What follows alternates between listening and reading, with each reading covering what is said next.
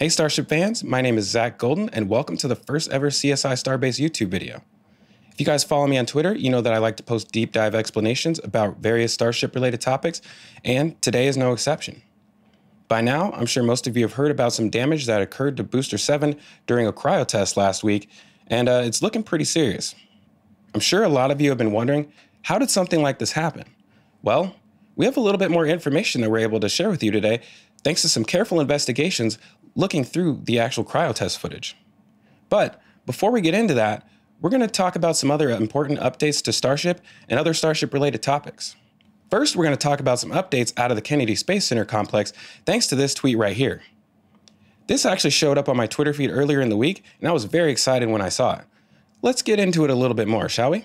This is the first sighting of anything related to the base structure of the Starship Orbital Launch Mount for the Pad 39A facility that we have seen up until now. It was spotted on the highway as it was entering the Kennedy Space Center complex last week. I retweeted this, and in the comments there were a lot of doubts as to whether or not this is actually for the Starship launch mount, given a few noticeable differences from the first OLM constructed at Starbase. In this throwback image from RGV Aerial, we can see what the equivalent cylindrical support columns looked like as they were being sleeved over the rebar cages.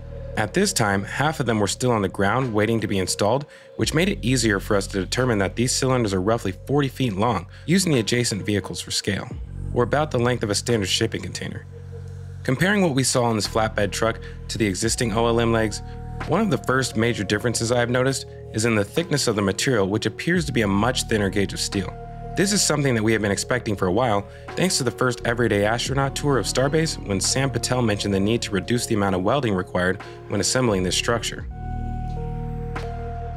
Thanks to RGV ground drill, we can see that the existing OLM has wedge-shaped plates attached to each column facing towards the center of the pad. You may already know that these function as a flame diverter, but it's important to note that they're made of 3 separate wedge-shaped pieces. The seam from where they are welded together is clearly visible even though it's been painted over. If you subtract away the portions that are highlighted here in red, what you're left with is a column that looks nearly identical to the one we see being delivered to the Kennedy Space Center complex. The upgraded wedge shape is also significantly larger and covers the entire diameter of the column. This is something I was expecting to see on the first OLM.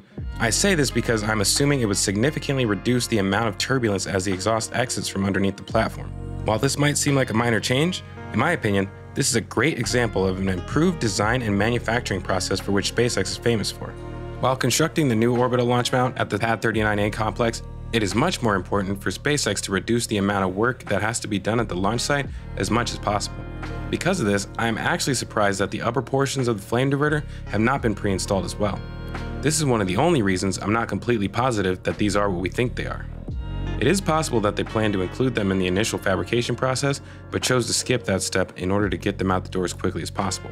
After all, most of us have been expecting the orbital launch mount to be one of the first things to rise out of the ground at the new launch site. So in my opinion, these things are kind of late. With that out of the way, let's move over to Starbase and see what's happening at the orbital launch complex this week. In this image taken last year by Starship Gazer, we can see what the cryo tubes inside the Orbital Launch Integration Tower looked like when they were first installed. And this is what they look like now. This is a pretty significant change, so I think it's worth taking a deeper look at.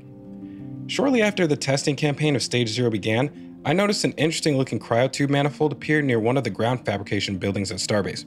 My first impression was that this was most likely destined for either the orbital tank farm or the OLIT, which was confusing because at the time, both structures were thought to be completed as far as mechanical pipework goes.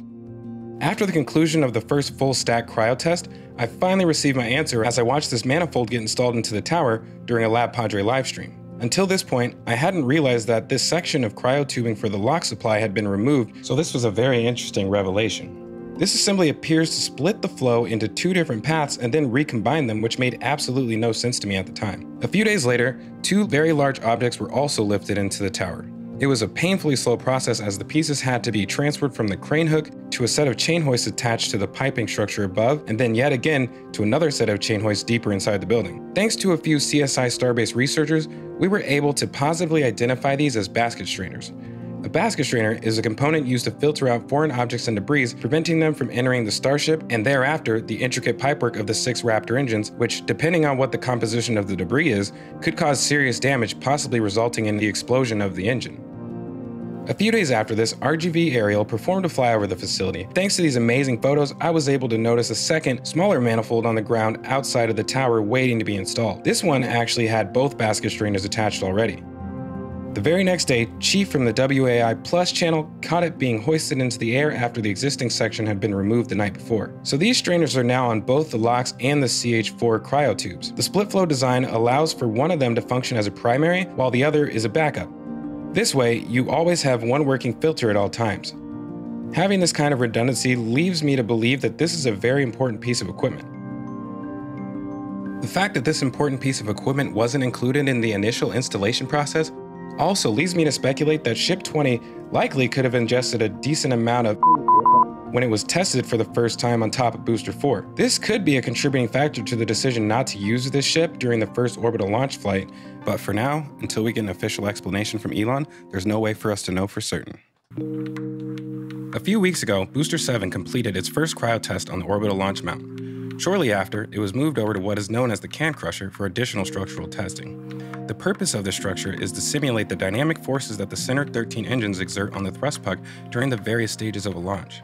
This was the first time we had seen this kind of test on a booster, so I was hoping that we would be able to see some physical signs of the hydraulic rams in action. A few CSI Starbase field agents were actually able to find the moment we were looking for. Looking closer at this shot from Lab Padre, you can actually see the ice start to fall off the vehicle as dynamic forces are applied to the bottom of it. The ice appears to fall off the side of the tank in waves, which makes it look similar to a human heartbeat. We figured that we might be able to see this rhythmic pulse in the audio waveform, so we put it all together and this is what it looks like. You can actually see changes in the peaks of the waves every time the ice falls off of the vehicle. Overall, it appeared to us that the test was a success until the next day when I received a notification that SpaceX workers were performing a Booster 7 COVID test on Starship Gazer's livestream. As soon as I tuned into the stream, I witnessed a massive PVC pipe being shoved into the lower access hatch of the booster liquid oxygen tank. It quickly became apparent that they were also trying to reach into a secondary structure inside of the vehicle. After making this observation, we speculated that they were more than likely trying to angle this pipe into the header tank, which is located at the bottom of the LOX tank. This was pretty concerning considering we had never seen this procedure performed before. Thanks to Chief from the What About It team, we can see what these header tanks actually look like. Looking at the tank again from the outside, we can see that there is indeed an access hatch on the side of the header tank, so this is most likely what the crews were aiming for with the long pole. In this amazing shot by Nick Answini, we can see Booster 8's header tank installed in the aft section as it was moved through the production site. When we crop out the tank from the previous image and rescale it over the first, we can get an idea of where this secondary hatch is located with respect to the first. This secondary access hatch is slightly lower than the first, which explains why a second group of workers was needed in order to help bend the pole into position. I wouldn't be surprised if there was a third group of workers inside of the tank at the time helping to angle it down into the secondary hole. Figuring out what they might be looking at was actually pretty easy because there's really only one thing inside of this tank. Thanks to this diagram by Sam SN18, you can see that the only thing inside of this tank is the methane downcomer, which transfers fuel from the upper tank down to the 33 Raptor engines. Returning to the previous video from Starship Gazer, we can see the fiber optic camera carefully being worked into position by one of the crew members on the blue man basket. Directly behind him, the camera operator appears to be inspecting the footage from inside of the tank. It took a while for him to get the camera into the right position where he was actually able to see something that stood out to him. Once he finds what he's looking for, he begins to explain what he's seeing to his buddies on the other work platform.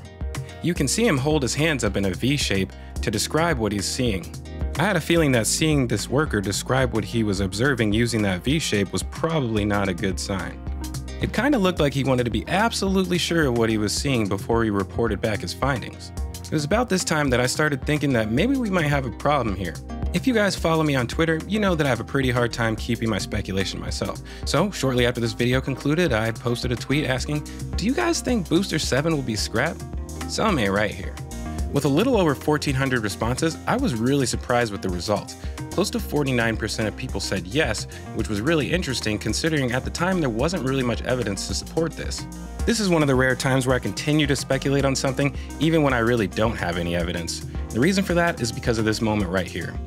The look on this worker's face when he finally comes to terms with what he's seeing reminds me of one of those moments where something is so bad that you really can't help but to laugh about it. Needless to say, after what we had just witnessed, it was all hands on deck at CSI Starbase headquarters as we monitored social media for any possible explanation that could explain this random cavity search.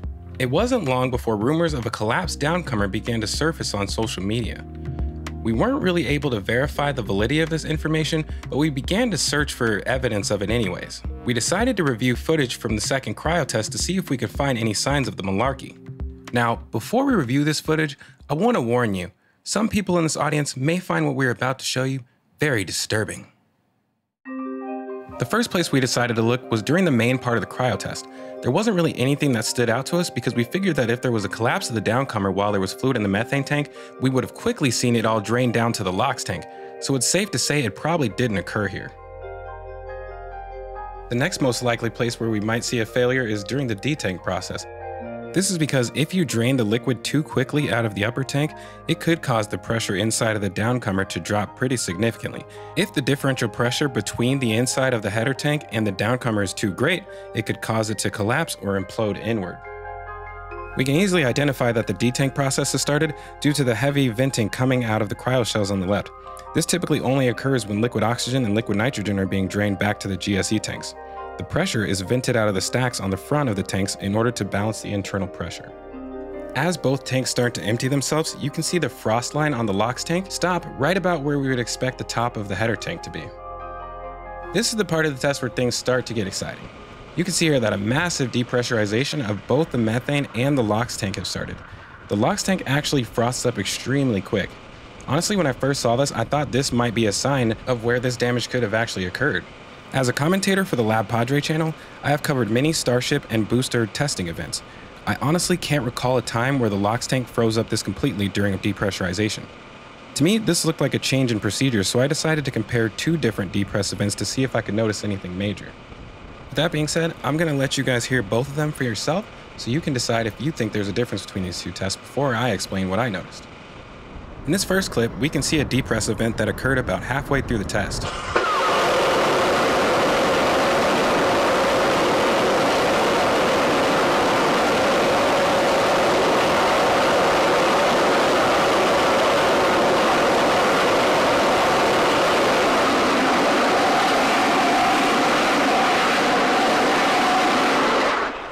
Now that you guys have been able to hear the first one, let's take a look at the final depress at the end of the test.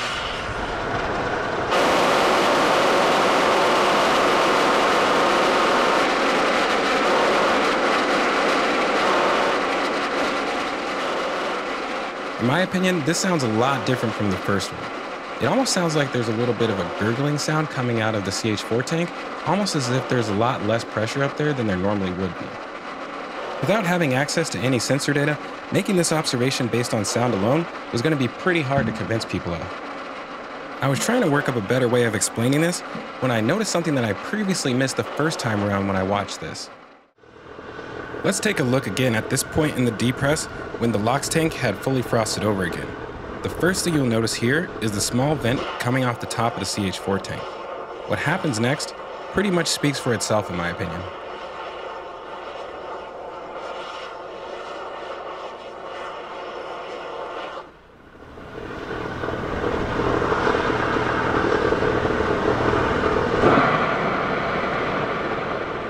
Wow, I'm gonna have to go ahead and say I think we found the moment that this Downcomer collapsed.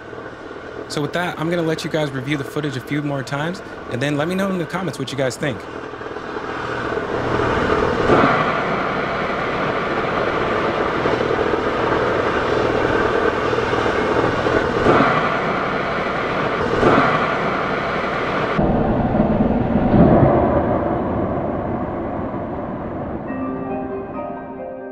Hopefully you guys enjoyed that footage. I'm not gonna lie, I was pretty excited when I found that. Yet, somehow I was sad all at the same time. Anyways, before I post this video, I figured I would check in with the Twitterverse to see what their opinions about whether or not this Downcomer failed instantaneously or if it was more of a slow progression. You can see the results for yourself here on the screen. It seems like the majority of you were thinking the same thing. Just so you guys know, I typically post polls like this to give hints about things that I plan to cover. So now that you know this, I highly recommend you follow me on Twitter so that you can have the opportunity to be extremely confused every time I post one of these as well. While you're at it, make sure to hit subscribe on this video. As I mentioned, this is my first ever YouTube video and I plan to put them out regularly. With that being said, this is the most likely place that you're going to find the results for future CSI Starbase investigations. So, getting back into it, After inspection of the Downcomer was completed at the launch complex, Booster 7 was moved back to the high bay where it was attached to the bridge crane for support while scaffolding was set up inside the LOX tank. You can see here in this footage from Starship Gazer that these guys were getting ready for a pretty serious procedure. Inside of the header tank, crews were working like crazy cutting out the Downcomer piece by piece, while these curved panels were being offloaded at the hastily made loading dock.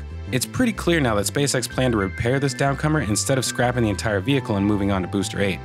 This has caused progress on Ship 24 and Booster 8 to largely grind to a halt as Booster 7's aft section is being repaired. The only way that this process wouldn't cause a delay to those vehicles is if SpaceX were somehow able to start using the 2 bridge cranes in the Widebay soon.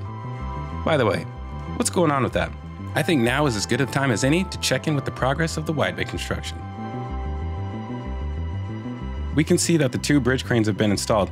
This is not really new news, but we know that they're both active, so really there must be something else that's preventing these things from being able to be put into use right now. Moving up, you can see that the floor panels for the rooftop bar or possible mission control room are about 2/3 of the way installed at the time of this photo from RGV Ground Drill. Looking at the right side, we can see that another plate has been attached at the exposed edge of the floor, which is what we were expecting given that there is most likely going to be a concrete floor poured at some point in the near future. Speaking of concrete, during our most recent RGV aerial livestream, I noticed some pretty heavy-duty rebar near the entrance of the Widebay. The next day, RGV Ground Drill was able to get another view of them from the ground. You can see that these are some exceptionally thick pieces of rebar. To understand why this is good news, we have to look back at how the base of the Widebay was constructed. In this time lapse, you can see that the areas where the perimeter walls would be, the concrete was partially broken out, leaving a rectangle in the middle of the building. Over the next few weeks, crews worked around the clock forming out the floating base structure and pouring concrete in stages. It's important to note that during this process, the concrete in the center of the building was never touched. There is about a 2 to 3 foot drop off when you reach the bay floor. Gravel was added on top of the concrete to allow the LR 11,000 super crane to crawl into the middle of the structure. So now that the danger of overhead debris falling is largely non-existent anymore, I was expecting that the floor of this building would be completely torn out and replaced with a significantly thicker concrete base to better support the weight of however many boosters SpaceX plans to put in there at any given time. Luckily, Jessica Kirsch was on site the very next day and was able to catch the concrete parade as it was happening. You can see here that the truck after truck of concrete made its way to the Widebay. This went on for a majority of the day. Once the floor of this building had finished curing, I wouldn't be surprised if we see Booster 7 or 8 move into there very soon after. Well, that's all we have time for today. So if you guys enjoyed this content and want to see more, please make sure to like and subscribe, and also let me know how you guys feel about it in the comments. This is my first ever YouTube video, so go a little bit easy on me. Before I go, if you guys want to hear even more updates about what's happening at Starbase, make sure you tune into the RGV Aerial live stream review, where we will be going over the most recent flyover images, and there's actually a lot of changes this week at Starbase, so don't miss out on that. See you guys next week. Bye.